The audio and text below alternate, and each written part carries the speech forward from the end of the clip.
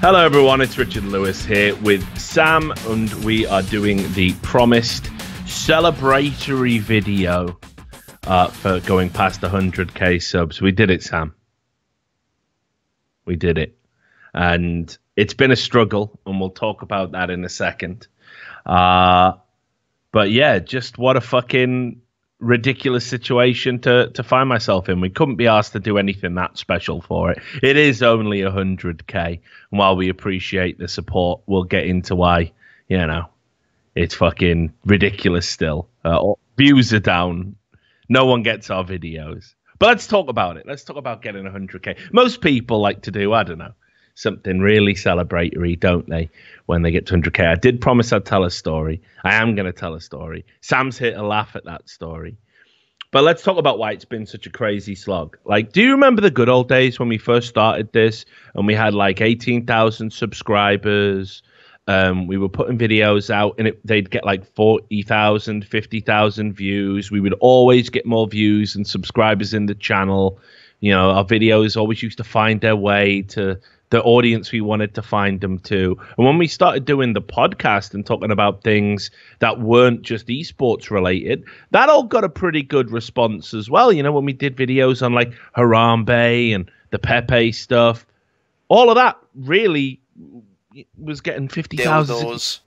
Dildos. Yeah, we did it all. And then weird shit started happening on the channel, didn't it? Once we went political. It was weird. It was weird how it went from being this slow, steady growth, big explosion around about the time of the Phantom Lord story, sure. But, you know, it was pretty much like that, apart from that big spike. But then what started happening was, once we were sort of doing the political stuff, we used to get messages every day saying people were unsubbed or that they had to resub to us multiple times. I had a guy message me literally like 2-3 days ago saying, congratulations on the 100k. I've resubbed to your channel 6 times. 6 times. And on top of that, we then started noticing that people weren't just getting unsubbed. They weren't getting told when our videos were going out. And incredibly, as our sub numbers were going up and up and up, our views got cut in half. Literally just in half. Almost as if there was some sort of algorithm doing it where you didn't go out to your subs in 50% of the cases to sort of keep videos in a limited state. I'm sure YouTube would never do that, Sam. I'm sure they wouldn't do that to people. I mean, it's a fair and egalitarian platform, isn't it? Where everyone gets a voice and has the right to say whatever they want and to have, for you as an audience to watch whatever you want. YouTube's defining value, that is. But it's just weird. Just weird how it started happening. And if you want to look at this yourself, go back and look at some earlier episodes of the show and look at the numbers and you'll be like, wow, yeah. It's weird, isn't it? How it went from, getting around about 40,000 to getting around about 20,000, just despite more subs. And again, messaged every day. People saying, oh, yeah, I didn't get your last 5 videos that you put out. Because we put out about 5 a week on average. So it's been an unbelievable struggle to get to the, I haven't even got to the best bit, have I? Every time we put a video out, we would lose 20 to 100 subs. So we had to hope the video got to a place where it would be offset with a net gain. So like a Reddit post where people had never seen us before or talking about a new game or a new topic. And demonetization, Sam. Now, I know you love to talk about money, so I'll definitely bring you in for this. Do you remember when we used to get... It was like a good 4 months. Like, it's still shit now. But do you remember when it first happened? There was like 3 months of just pure nomoney.com. Like, it was like 200 quid. We'd put out 20 videos in a month. You issue 200 quid, split that in half, £100 each. Sound. Yeah. I've done 80 hours of work for 100 quid. Yeah. But I mean, you remember there was a good period, wasn't there? There was a good period. There was a good period at the start. Yeah. And then when the adpocalypse, as it was called, come in, we got fucked by that. Like you said, yeah, it was down to literally pennies. on the channel. And then when they revised their ad policy, now what happens to us is every video we make starts in a demonetized state. So what we do is we put a video out. It's a topical video. You come in and watch it if YouTube allows you to know we've put the video out or hasn't unsubbed you. You watch it and there's no ads. And then we put out another video and another video and another video. And by that point, the appeal we made for this video goes through, but no one's watching it. So our videos generally generate no ad revenue. And trust me, Sam slathers them in ads. He loves it. Mate, much love to everyone who does watch them, like, because I put about 7. My general rule is one every 25 minutes, which I think is reasonable. Go on. TV shows do it, what, every 12 minutes? If you're watching an American sports show, every 30 seconds? Yeah, like, exactly. Oh, I'm reasonable. I'm giving you long content, couple of ads spiced in there. Reasonable. And you know, they're not intrusive. They don't. We put the little ones that just pop up, don't we? Like at the bottom. That one and the skippable ones. All the skippable ones. We don't. Yeah, we don't use the high premium unskippable ads. I think YouTube does though. I think sometimes you just don't choose. I think sometimes they just put them on. So maybe they do. If you do, unlucky. Cheers, nice guy. Probably earned £1 from you. Nice guys. So anyway, you know, and it was. And the worst part is, while all of this was happening to our channel.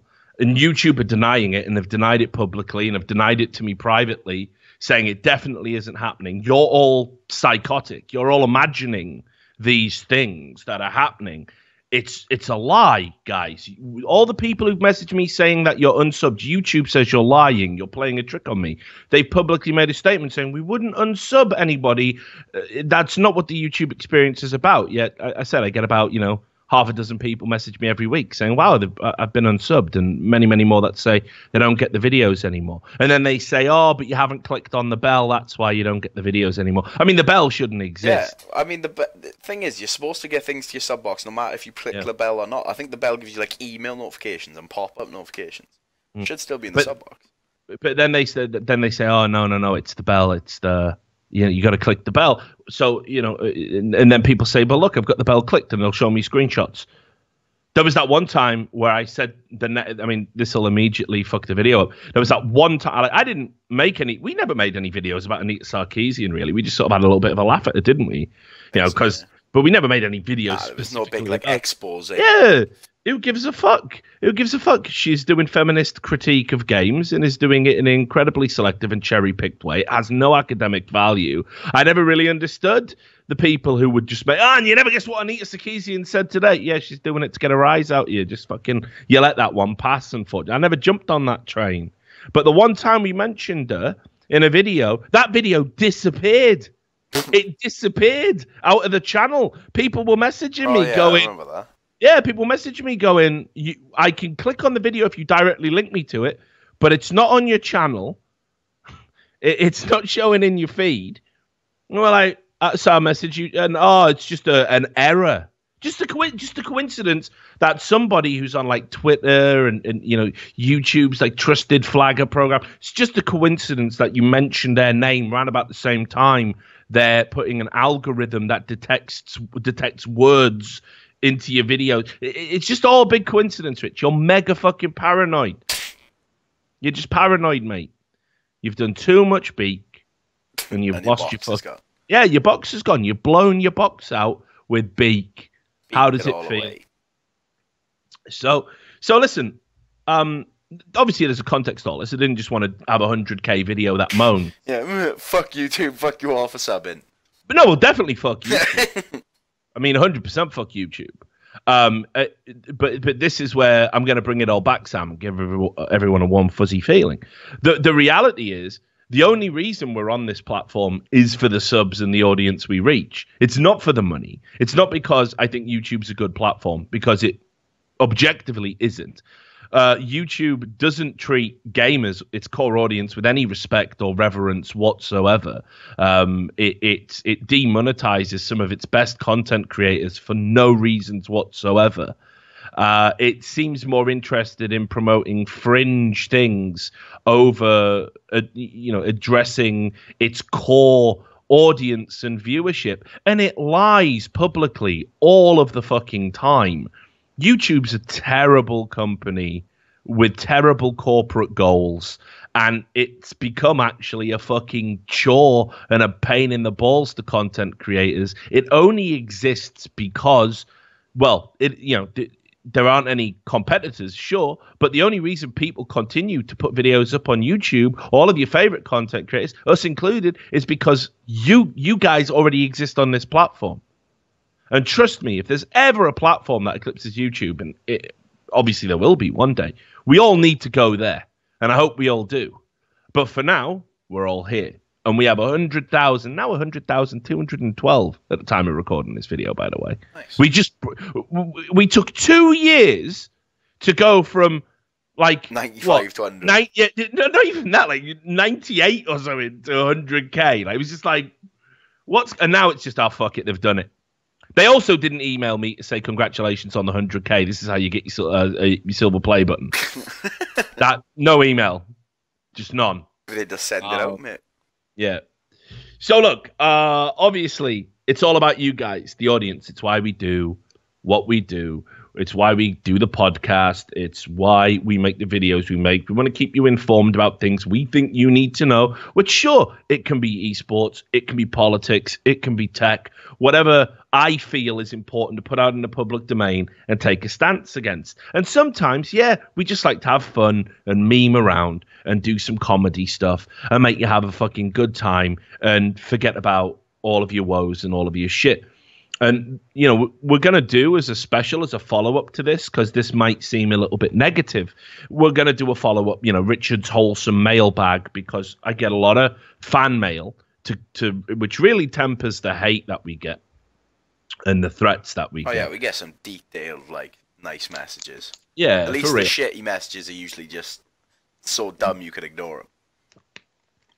So we're gonna present some of those so you understand, you know, and we'll redact names and stuff, but you understand that, you know, we're cognizant of how important the work is. But as I said, the best compliment I ever get on a daily basis from you guys is always, listen, I work this job, I don't like it, because who likes working for the fucking man, right? And I download your fucking podcast, or I listen to it on Podbean or iTunes, and it makes my day go quicker and better. Or if I'm driving somewhere, I listen to you guys. And we know we've got viewers who go back and listen to all our old stuff, and we think it stands the test of time, and it gives us a good feeling that maybe if we go to 200K one day, there's going to be this body of work we did, which we can feel proud of, and people are going to go back and look at it, and every day we're going to reach somebody new and make that difference, right? Because at the end of the day, life can be a tedious grind. It is for most of us.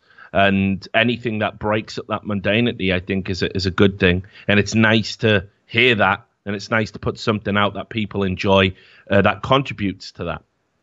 So definitely mad props and thank you to all of you who sub, who continually resub, who follow us on Twitter, who donate on Patreon for By the Numbers, to the people who've, you know, donated on when we live stream on Twitch. Thank you. And of course, you know, the one thing that we're really, really proud of as well is we did this together. I met Sam through my agent at the time, not my agent now, when he was working at WME IMG. It's William Morris Endeavor, and I was one of the biggest talent agencies in the world, and I was one of their few esports clients, and I needed a producer because my last two producers had been poached, you know, because they were talented motherfuckers and went on to bigger and better. Was that a reason I'm still here or something? Well, to be fair, you know, the show would be the same without you now, would it? You're part of the furniture. Yeah, you'd have to give up my 50% for life now. I know. Gone too deep. You could have got rid of me by 50 episodes. Once you go past 100, you fucked it. Yeah.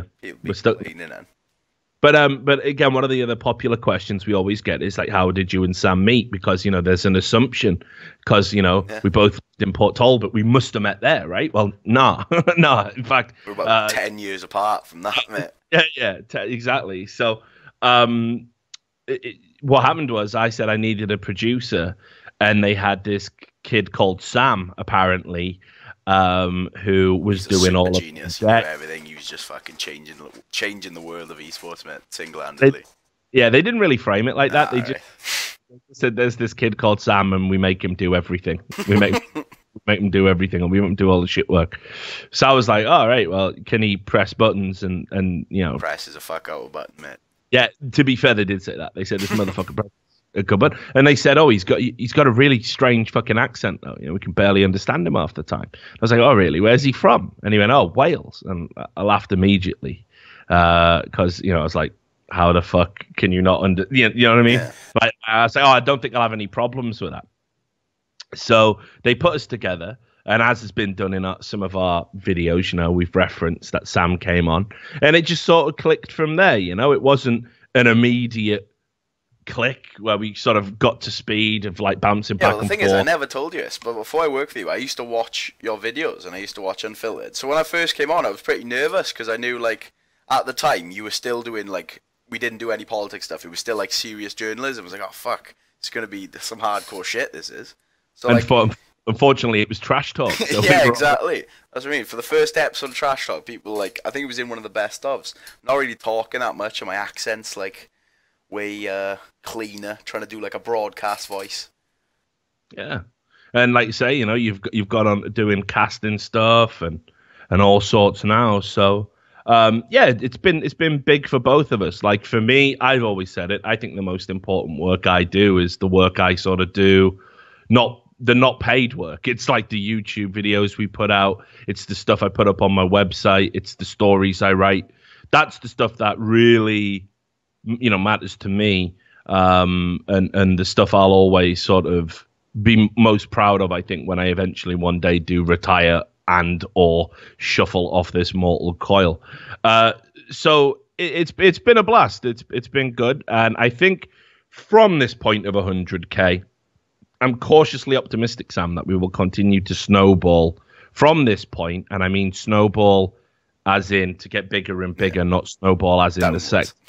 All right. Oh, okay. no, not that either. No. And I think it'll be good. I think the future's bright. I think 2018 might be our year. I used to know this crazy motherfucker, a guy called Ben, and he was really wild. He started taking crack to kick his heroin habit. Not the greatest swap. I mean, he said it worked. But anyway, no, he's a crackhead. Though. He used to. Oh no, he got rid of that too. Oh, so there we go. He used gaming to kick his crack addiction. There we go. Sound reasonable. Yeah, all worked out in the end. Yeah, exactly. Yeah, right. But anyway, and he always used to have this thing where he would say, he would say what the year was going to be. So, and he would stick to it that whole year. So, like I think in 2007, he goes, 2007 is the year of the winner, and he never really qualify what that meant. Yeah. And then 2008 would be year of the veteran, and things like this, right? So I think 2018 is definitely going to be the year of whatever we are, the year of the podcast. I'm a strong believer in just the method of showing up every day, mate, putting in your graft. I believe we just keep showing up, keep putting in the graft, they will come. Build it and they will come. Podcast of dreams. So I'm going to pour a bourbon. It's one of the worst bourbons I've ever tasted, by the way. I bought this when I was... I just wanted to try it, and it had a cool sounding name, Old Forester, but it's awful. Do not recommend. Yeah, don't have anything better, unfortunately, and we need to toast in the 100K officially and tell the 100K story. That's what everyone's been wanting to hear. Right, so without any further ado, and Sam, you better laugh and make this story good, because I've built it up now. I know, I was going to say, this is going to be a fucking hard level to achieve, mate. We'll see. Been holding this on for 2 years. Right, so back when I used to live in St. Mellons near Cardiff, I used to date this girl. She was fucking great. I really spent a lot of time with her. Loved her a bit. It's one of the ones you save and remember all your life. Away. No. She's not the one who got away because we were together. So by definition, she didn't get. Eventually broke up. Yeah, but you broke up eventually. Yeah, eventually. And she went on to bigger and better things. She wanted to study law, and she felt, whatever the fuck I was doing was an impingement to her career, which is a recurring thing. But anyway, we spent a lot of time living together, and there was a period of time where we lived with her parents in St. Mellons. when we, couldn't get a place together or whatever. Now, her stepdad, a guy called Clive, used to work as a mortician. And you can fucking imagine, right? A small little dude. And he was a really polite motherfucker. This guy was one of the most polite guys you'd ever meet. Didn't like swearing, didn't like cursing, didn't really do a lot of it. Right, yeah, but he would say, if you want to swear, you can do it down the pub with the lads. You can go out and have a drink, and you can swear down the pub with the boys, and that's fine. But you don't do it in the house, and you don't do it at work, and whatever. Yeah, so pretty old school guy. Loads of people from the previous generation a bit like that, aren't they? Yeah, they think that it's something that, for working men's environment or whatever. But the crazy thing about Clive was, despite this view on swearing, he would tell the maddest stories over dinner because he would talk about his work, right? So we'd be there, like, just having dinner, and he'd go, "Oh, you never fucking get not fucking, never." Hey, Clive. Yeah. What do you preach? Your rules, Clive. Like, You never guess what happened today, Rich. And what's that, Clive? Well, we had a dwarf come in. This is a real story he told, by the way. We had a dwarf come in today on a slab, and the thing was, he tried to kill himself. He had by lying down on the train tracks. But the thing was, he was so small, the train just went over him, and it just sliced the top of his head off. You see, and his toes, And you'd be like, you took it into dinner, you know what I mean? You'd be like, oh, really? Islamists. Yeah. Oh, how terrible it was. He was in the ambulance screaming, apparently, holding his own brain in. This isn't even the story, by the way. This is context, right? So you'd be like, oh, yeah, that's a nice one. That's a good one, Clive. And he went, so poor little bugger, and all this, And I think bugger was allowed. So anyway. He would just tell all these mad stories. And one time, me and him were down the boozer, and he told me a story that had me absolutely creased. So much so, I incorporated it into a stand-up act. It was a go-to story I always could go to get me out of trouble if I was losing the audience, because it's so absurd, it's so ridiculous. So one of the things you have to do when you're like an attending like mortician is occasionally you'll have to work a night shift. And obviously, if you're in a small part of Wales or whatever, not a lot of people are dying in the middle of the night, or, not many people are sending bodies up to the morgue to be, fucking autopsied or whatever in the middle of the night. But it would happen on occasion. I think sometimes victims of crime would have to go up there. Road accident. If you needed a cause of death pretty quick, that you would get bodies sent up in the middle of the night. So what would happen was you would find yourself alone at night in the morgue. Scared. And yeah, right. And here's the thing. I'm scared. Yo, people don't tell you this about bodies. Bodies make noises, dude. Oh yeah, like, all the fluids and shit. Yeah.